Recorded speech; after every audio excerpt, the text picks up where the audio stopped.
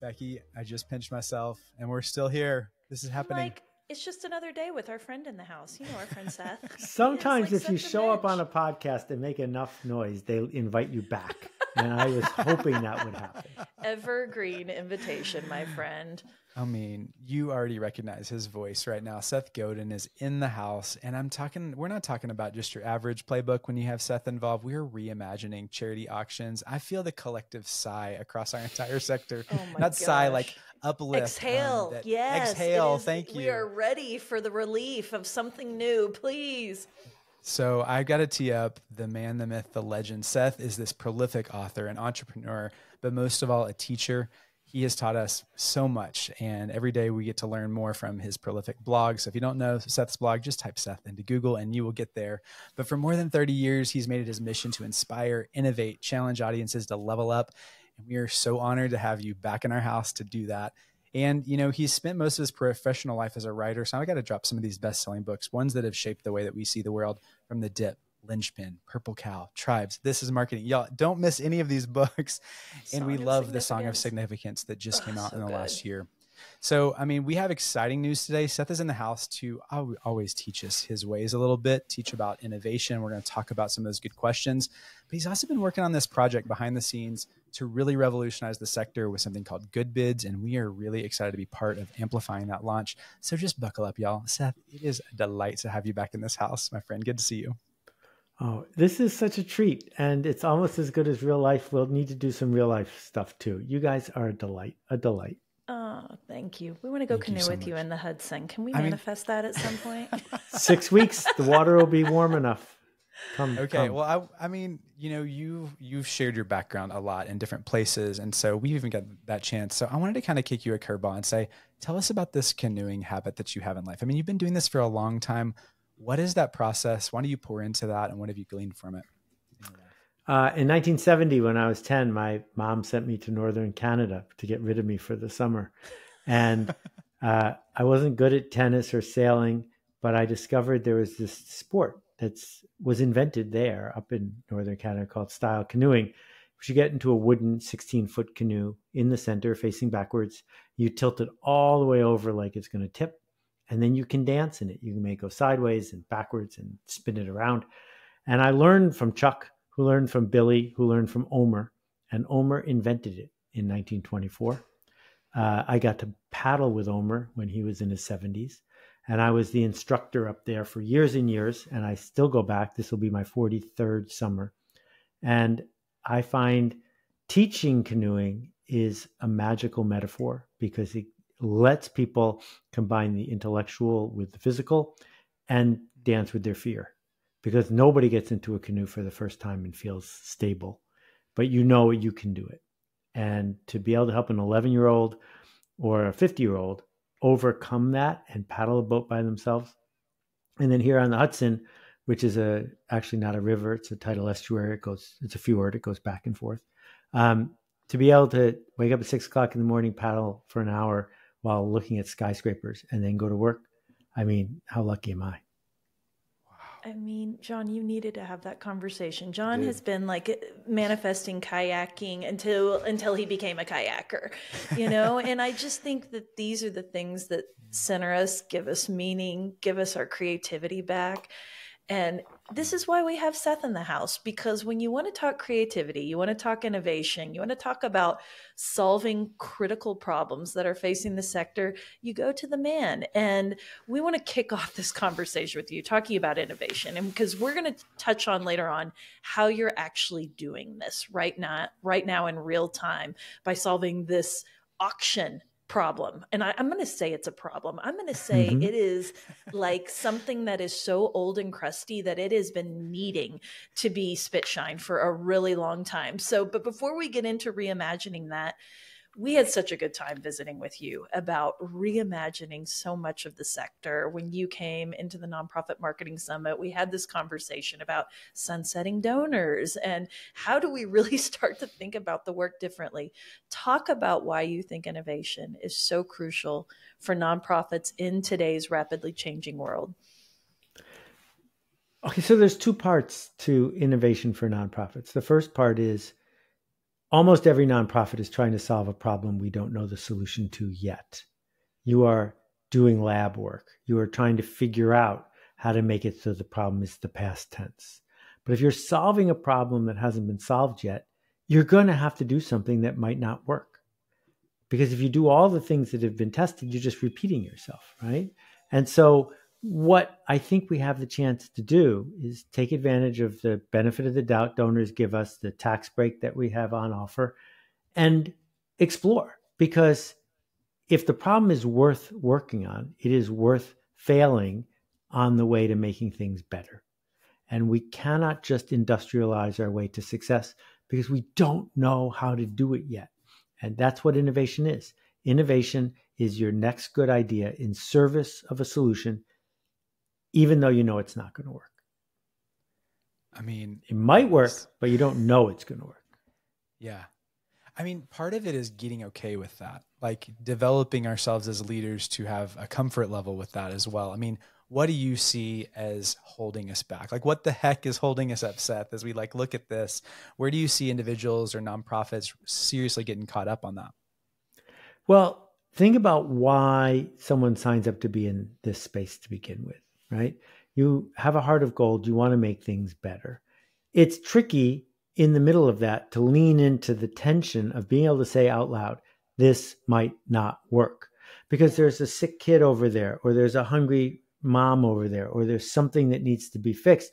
To be able to say out loud, this might not work, is scary indeed. And I did an experiment years and years ago when Fast Company was young. Fast Company had two founding editors, Alan and Bill. And what I did was we had a retreat, and there were 50 of us there. And I had 50 t-shirts made, and 25 of them said Bill is cuter, and 25 of them said Alan is cuter. And I made two stacks. No, you didn't. And I said to everyone in the room, you got to pick one of the two shirts. John's already uncomfortable. I'm so uncomfortable. My face is red. People wouldn't do it. They wouldn't pick a shirt. Like, how could the stakes be any lower? It was a silly t-shirt. But even in that moment, people are like, well, I don't want to offend anyone. I'm doing the wrong thing, etc. So when we think about the nonprofit world compared to a century ago, so many things have changed. So many things work more efficiently. So many lives have been changed. Every single one of those things was an innovation once. And we're just getting started, but we can't be afraid to make things better. Therefore, we have to acknowledge the fact that sometimes it's not going to work. I mean, no one's surprised that Seth has been beating this drumbeat for like 30 years. Like, he's been saying innovation should be baked in for many, many decades. And I think just this, I think you said it best when you were talking about managing the tension, and even honestly, just the bravery of feeling like I can speak up and say, I got an idea. I'm not sure if it's ever going to work. John, by the way, this happened to us. Like, this is literally the employee giving campaign that we put together. We were like, we just have this radical idea. It's not baked in anything. We just see that everything everybody else is doing, and we hate all of that. So what if we just tried something different? Got lucky on that. And it's also, you have so many untapped ideas in your heads, friends, that we want you to get in a state of vocalizing them, trying them. I mean, this is not just A/B testing, like on practical, tactical things. This is like moving this into our cultures. And I think you talked a little bit just about staff, and I want to stay there because one of our trends this year is that we're really talking about the retention crisis that's hit the nonprofit. And honestly, we're seeing some spillover into social enterprise too. Yep. And there's some that are in the We Are for Good community that we're seeing some research done. And after surveying hundreds of these leaders, we're not surprised, but we're very sad to see that there is supposed to be a 75% turnover probably within the next, 18 months in the sector, with people who are either actively planning to leave or looking to change into another job. We cannot innovate when we can't keep talent in the door. So would just love to hear your thoughts about this. Well, but they go together, Becky. They're the same thing. Tie it. So if you work in a factory and the machine you're working on keeps scraping your knuckles, gives you carpal tunnel, and doesn't produce the thing it's supposed to make, and people yell at you all the time, you're not going to stay in that job very long. So what people are burning out from is, if they're fundraisers, they're being charged with shaming their donors into getting them to turn into cash registers. That's not fun. It's not fun to shame people. It's not fun to be shamed. And they're spinning this flywheel ever faster, but they're the soft tissue in between the good work the group is doing and the donors who support it. Well, of course, that's going to burn you out. And if you believe you have to be, quote, authentic when you show up in front of these people and you're getting rejected all the time, you feel like it's personal. So when I add all those things up, it's a miracle you've stayed as long as you have. Thank you, Seth. I feel so validated. Don't you all? Listening. But we have this business, this industry now, raising $1 billion a day from the citizens of the United States. That's the number we have to hit every single day to hit the annual number, $1 billion a day. And you can't get there by doing what you did yesterday, but louder. We're going to have to find a different path. And when you start looking for new paths, it suddenly becomes energizing, because now you're on that liminal place between here and there, where you're on this journey. And that never leads to burnout. Burnout is what happens when we do the same thing and expect a different result.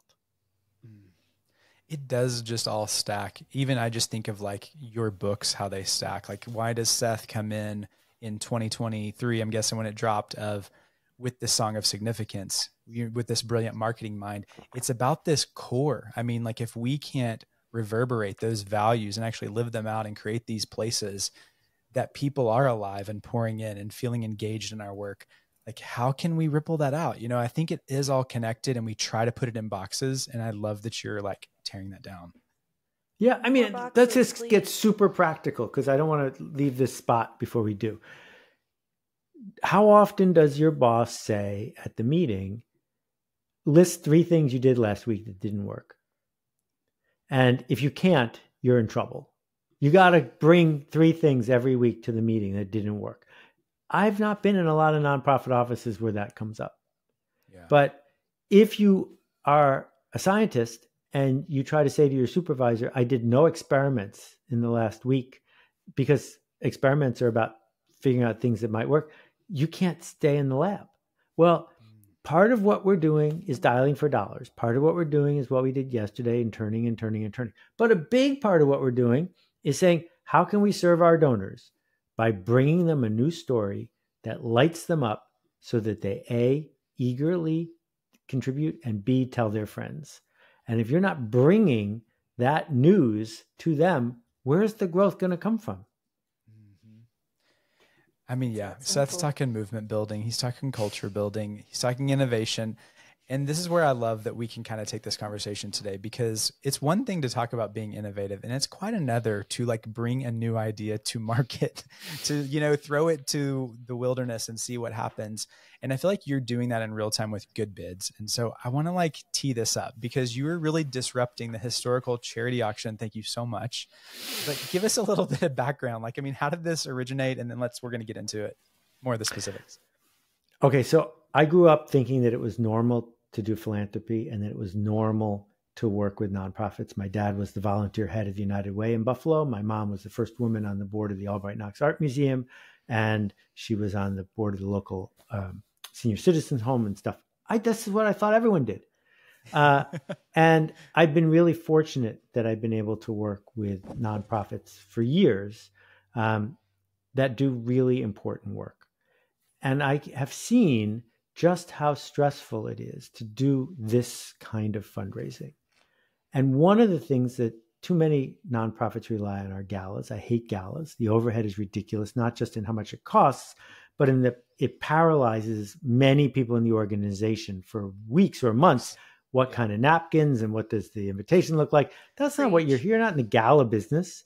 But one of the byproducts of a gala is the charity auction. Now, the best charity auction by the numbers every year for sure is Robin Hood. They raise over $100 million in a few hours. If you're already doing that, you can turn off this podcast. You don't have to listen to the rest of it. But for anyone else, for the 99% of us, great. Right. Unless you've got drunk billionaires in a room, each of whom is trying to show they're a higher status than the other, your auction's not going to work very well.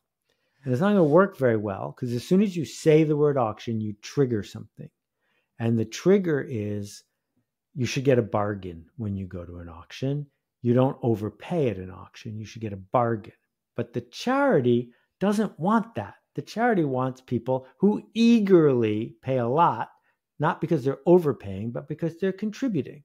So there's this tension, which is on one side, you got social history of I shouldn't pay a lot. And on the other side, you got a charity that wants to raise as much money. So the story I promised you, we used to go to charity auction for a local school. And one of the things they auctioned off every year in the silent auction where you had the little thing where each person outbid was a party at the local tennis club. And there was a woman in town who loved tennis, and she would bid $25. And then she stood in front of the clipboard and said to anyone who showed up, don't bid. If I just get it, I'll invite you to come to the party. We'll get it for $25. Oh my God. And the thing about this is it doesn't feel actually when you hear it that wrong, because bidders are supposed to sort of conspire to get bargains. That's what auctions trigger in our brain. I was thinking bitters, bitters, when you said that. There you go. I like that. I like that. So about a year ago, I was thinking about charity auctions, and I invented something called the positive auction. I think it's original. I think it's a breakthrough. And we tested it, built it one by hand and tested it, and it worked great. And then I said, well, now I got to go do it. So I've put together a team of people worldwide and a software development company, and I'm funding the whole thing myself. And how can I build this tool so that nonprofits can use it to run a different kind of auction online that has the potential to be really generative and effective and fun? And if we can offer this tool to nonprofits at a really good fee price, I think that's a useful contribution. So goodbids.org is going to launch in April with 12 auctions to see how it resonates with people. And we're lucky enough to be working with Save the Children and Charity Water and the Innocence Project and Build On and a half a dozen other charities to launch it.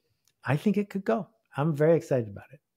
I mean, you're naming all of our favorite organizations who actually live out innovative, practices in the day-to-day. And I mean, Becky and I were laughing before this started because the situation you described, we all have those horror stories. All of us. It's just so far removed from like what we're trying to accomplish. You ask a bigger, better question and got to a different result. And I love it so much. So let's break this down, because I feel like there's other pieces this unlocks, the idea of virability, urgency, et cetera. Why do you, maybe walk us through like how this kind of sets the auction apart, like how it functionally is different. Sure. Okay. So there's two parts that are new. Goodbids.org launches with something like a Neil Armstrong Apollo 11 patch that he used to own, or a signed Grateful. That's amazing. We have a Mission Impossible crew jacket that Apple Computer made for the original movie that Guy Kawasaki signed. We have a Grateful Dead Bobby Weir signed guitar, priceless stuff that people. Yeah, goodness. And each one of them goes for $10 as the first bid, and the bidding goes up in tens, 10, 20, 30, 40, 50, and you can't skip a step. Okay, so that's fairly normal. Here's the first shift. Every bid is actually a non-refundable donation, which means that when you type $20 and it goes in, that money goes straight to Save the Children, and you don't see it ever again, whether you win or not. You have made a generous donation. Thank you. The last bidder, and in Save the Children's case, it'll be for front row Taylor Swift tickets. The last bidder gets the tickets. And if you want to be the last bidder, then you should outbid the person who's the bidder now. The math of this is that if the auction goes for $230, the charity gets $2,400. And if the bidding goes for $900, the charity gets almost $100,000. So you have these items that are worth a lot that are going for not a lot, and you get this unstable equilibrium of you're looking at this thing that someone is about to get for much less than it's worth, and it only costs you a few $100 to find out if you could be the last bidder. And every time someone bids, there's anti-sniping, so the auction, it gets extended a little bit. And the goal here is a charity can organized donors who were going to give them money anyway. Right. They can participate in this. But then the question is, why will they tell their friends? Because there's an economic incentive to tell no one, so you'll be the only bidder. So the second innovation is if you tell someone about any of these auctions and share a link with them, and they bid any amount, even $10, you get a free bid of any amount, even $1,000. And it turns out these free bids don't cost the charity anything. So let me take a minute to explain that. So let's say you tell someone about the Mission Impossible jacket early in the auction, they bid $10. Now you have a free bid in your account, and you see the Grateful Dead guitar, and you bid, it's at $490, you bid $500. Well, let's say you win. The charity already got the $490 and the $480 and the $470, so your last bid didn't cost anybody anything. Let's say you don't win, and someone outbids you. Well, they just bid extra because you were in it. So either way, the charity either ties or comes out ahead. And people have this dynamic, which is you're going to find something you really want. You're going to promote all the other auctions to people. And then you'll use the free bids to just keep the cycle going. And our hope, remembering that Warren Buffett's last lunch auction went for $19 million, our hope is that one of these auctions goes for $1,000 or $1,200 or $1,500, in which case the charity will get hundreds of thousands of dollars. That's what we think can happen. The money goes straight to the charity, and then at the end of the auction, we send them an invoice for 10% of what they raise. And if they don't raise anything, we don't charge them anything. Seth Arthur Godin. I don't know what your middle name is, but I'm trying to add drama. Like, okay, I just want to say this right off the bat. One, thank you for not just thinking about it, but using your mind to work it out and explain it to us like we're five. But you have literally you've recentered the nonprofit and the mission at the very front of the auction. All of a sudden, it is not the afterthought, it's the forethought. Right. And that alone is a mindset shift in this. We don't have anybody elbowing each other out of the way. I mean, we were just sharing some horror stories of trying to get those last couple seconds in when you're working with paper and pen. But it's also, you've made the one-to-one so attractive that it feels like your one could be many. I mean, to get the free bid feels like the more you share, the more that you talk about this, and then the virability of it keeps going and going and going. And so anyone feels like they could be a winner. Anyone feels like they have made a difference. It is truly like a win-win thing. This has to work. I want this to work. We want it to work. Here's, the first line of our terms of service is bid at your own risk. Because what we're saying to people is, this is not a store. This is not eBay. Yeah. You're here to make a donation to a charity. And on every single page, it says, this is a non-refundable donation. Go ahead and bid because you want to support a charity. And the last bidder is going to get a reward. But we're not running a store. And you're not buying it from GOODBIDS. You're going directly to Save the Children, directly to the Innocence Project and saying, here, I'm supporting you. Oh, and by the way, this is sort of fun to think about. And if I'm the last bidder, that's cool too. But we're not trying to pit people against each other. It's the way that it should be. It shouldn't be adversarial. It should be collectively uplifting. That's why we're there. That is why we are literally in this work. And I think reorienting people to remember that mindset to come in is such a cool innovation. And I want to shout out to your team, like Anne-Marie. I want to say hi to Jennifer, like, who are doing so much incredible work. I mean, your team, they shared with us, like, if you can get a cool item, whether it's experiential, whether it's something you can actually touch and feel, and you know how to use eBay, you could run a GOODBIDS auction. And so tell us more about how any organization listening right now who's saying, oh, I want to do this. Oh, I want to be on the front end of trying this out. How can they get started today? The way we're rolling this out is in April, we'll be doing the dozen auctions I described.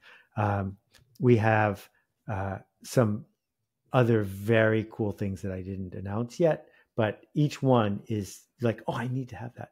And then we're going to be slowly rolling it out to nonprofits that sign up to join us. But once you decide to do it, you need to find someone in your network who has a prize they want to offer. And it shouldn't be your Aunt Marilyn's crocheted baby sweater that's in the basement. Just thinking that. It turns out prolific. Yeah. It turns out you know people who have a thing that a small group of people really want. And one of the problems as charity auctions got bigger is the quality of stuff went down because you were trying to fill out the whole, you just need one thing to get started. And then the second thing you do is you email your core donors and say the auction starts now. Go see it. The first few bidders even get a free bid. There's a reason to go first, even though you're not going to quote win, because that's how you support us. And by the way, we've asked you to tell all your friends about our charity. You never do because it's awkward, but you can tell them all about this auction because that's fun. Yeah. And so we're giving the charities a tool to get people to talk about what they do. I like to talk about lifeguarding. One of the things that the camp where I learned how to paddle, you swim in the lake and there's a dock. In order to be a lifeguard, you have to be certified as a water safety instructor. And if you're on the dock, there's a lifeguard every 10 feet. And someone in front of you is struggling in the water or drowning. You should not say to yourself, other people did a better job than me in the life-saving class. Other people are better than me at mouth-to-mouth. There's someone probably 50 feet away who could do a better. You don't say that. You jump in the water and you save somebody. Because in that moment, in that spot, you are the best person to take action. And the thing is, there is probably someone somewhere who is better at writing copy than you, or who is better at intervening than you, or is better at coming up with a creative idea than you. But they're not here, not right now. You are.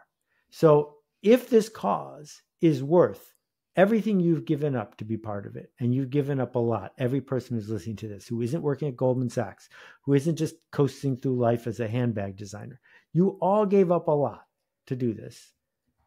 Don't blow the last step. The last step is you are here right now. You have your finger on the keyboard. You can do a thing. And that thing could range in wildly, right? So what was my dad's innovation? My dad's innovation was the United Way in Buffalo raised a whole bunch of money each year, but it was never enough. And the way they would raise more is they would yell at people about how important the work they did was, or how urgent this year was.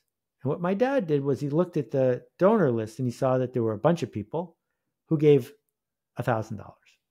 And this was in the 70s when $1,000 was more than it is now. And he saw that when you looked at that list of names, many of those people were influential leaders. So he started the $1,000 club. And he would just go down the street and say to other people, do you belong on this list? He didn't give them a whole song and dance about what the United Way does with the money, because people knew that.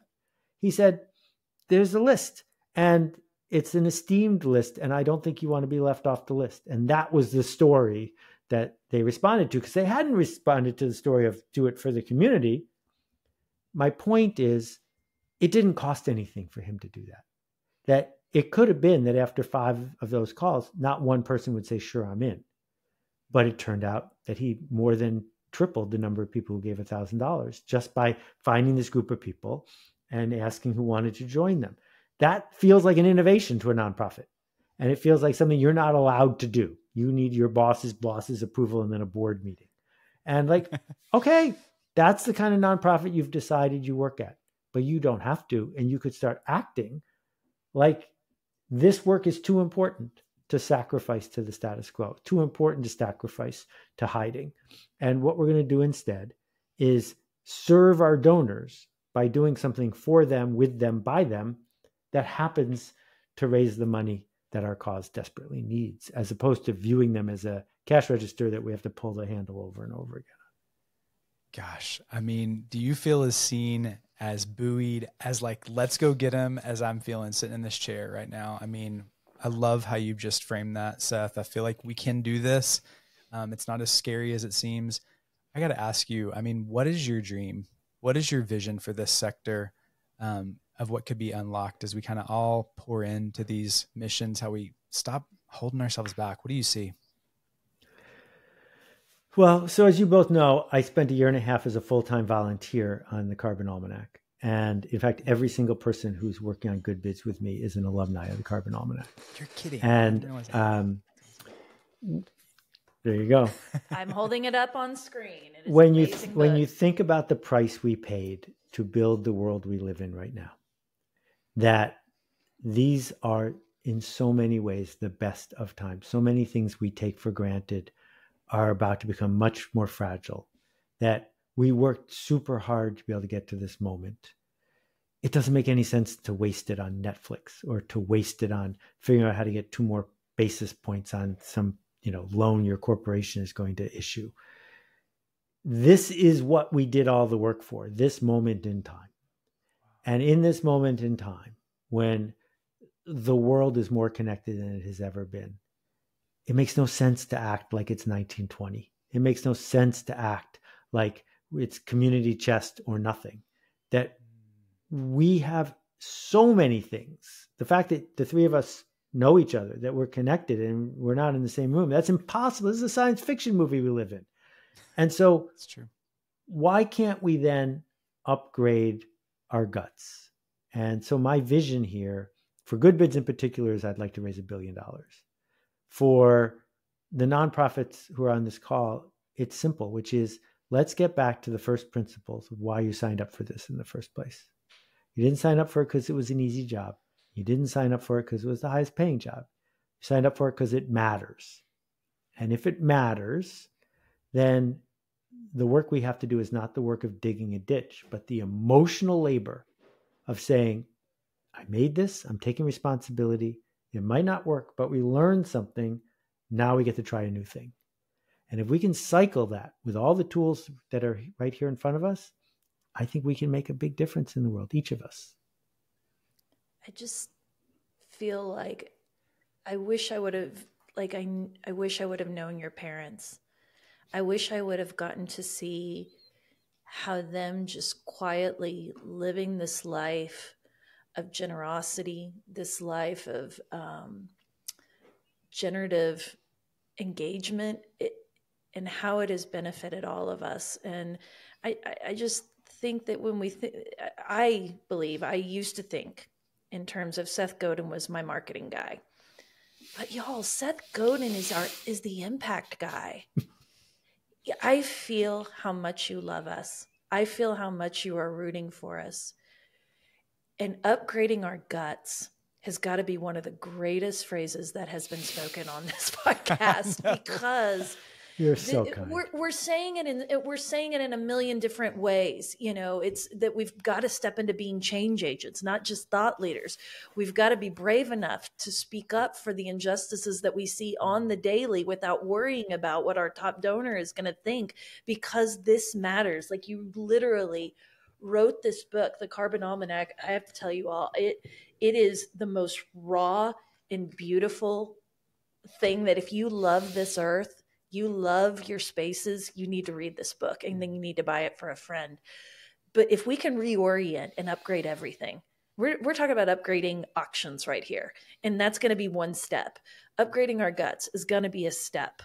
Upgrading our bravery and our connectivity is also a step. And I just thank you, my friend, for just being fearless in this and saying it like you're almost talking about the weather, because it should be that commonplace to us. Oh, you're very good to me, and I'm getting a little choked up, but thank you, Becky. I want to give my mom equal time. I lost both of them years ago, but when she worked at the Albright Knox, there were 2 kinds of people in Buffalo: people who came into the museum and people who didn't. And it used to break her heart that lots of brides, this still happens, would get their pictures taken outside the beautiful building of the museum and never come in. And she made peace with that and said, well, if that's one of the services we offer, that's cool too. But before there was Antiques Roadshow, she called up Sotheby's and she said, can you send a couple of appraisers to the museum? And then they got an article written in the local paper. On Saturday, bring your candlesticks and everything else. 2 guys from Sotheby's will be here to tell you what it's worth. And, the night before, she's like, what if no one comes? And then she realized, well, if no one comes, no one will know no one came. And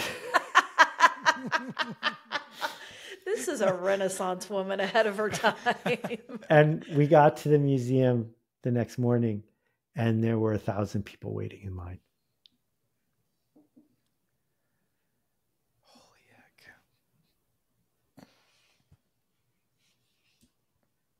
That was really special. Yeah. That's beautiful. Okay. We're going to dab our eyes. We're going to toast our mothers and how amazing they are.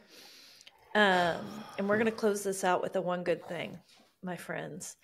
Seth, throw us one. What's a one good thing we can take away from this conversation today? I don't think the people who are listening to this have listened to as many podcasts as I have and realize how fortunate they are that John and Becky are here for them. And that is a good thing that doesn't get said very often. But we are nothing but information now. We are not physical labor. We are how are we processing information and what are we doing with it? And when generous conduits show up and tell us the truth and inspire us, I think it's worth saying thank you. Seth Godin. I don't know what to say after this. I'm trying to keep my mascara on. Oh my gosh. Okay. You have heard about GOODBIDS. You have heard Seth's story.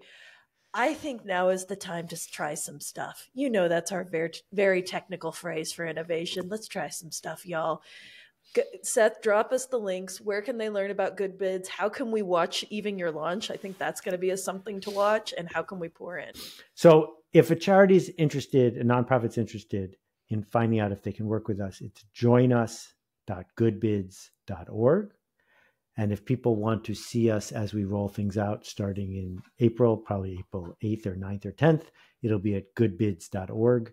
For the first week that we're launching, I will be profiling the auctions we're launching, a few a day, at Seth's.blog.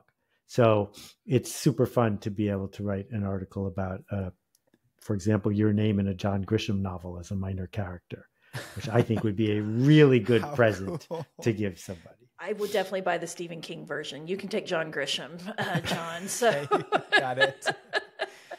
Seth, I mean, yeah, so much gratitude just for the way that you show up in the world. And I think, the first time that we met, we made it our personal mission after we got to connect with you to just spread the word that Seth's not just one of these people that shows up authentically and wins your heart when you read his books. Like every interaction with you is so genuine and authentic. And I'm just so grateful to know you in this world. And I just mean that and just feel a kinship with you. So I hope you're listening. Don't think of Seth Godin that's in the marquee lights at these launches. Think of him as this human that is fighting for you and is on your side. Canoeing on the Hudson. That's it. That's our Seth. So it's a date. You got to come. We got to go paddle. It's going to happen. Okay. Manifesting it now. Amazing. Thank you, my friend. Good to see you. Thank you. Big hugs. Love you both.